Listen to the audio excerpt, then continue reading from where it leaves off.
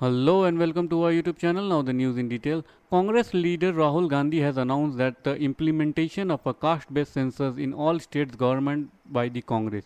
The Congress party is placing a substantial emphasis on a caste survey similar to the one conducted in Bihar. Prior to this, Rajasthan Chief Minister Ashok Gehlot had pledged to conduct a caste census with the state. During a rally in Chhattisgarh, Priyanka Gandhi, prominent Congress leader, also committed to conducting a similar census if the party regains power in the state. The recent release of Bihar caste survey data has led to an increasing demand for such a census among various states. Now Rajasthan, Chhattisgarh, Himachal Pradesh and Karnataka will hold caste-based census. Rahul Gandhi said that after the caste-based census, economic survey will be held in all Congress-ruled states to know which section needs most attention.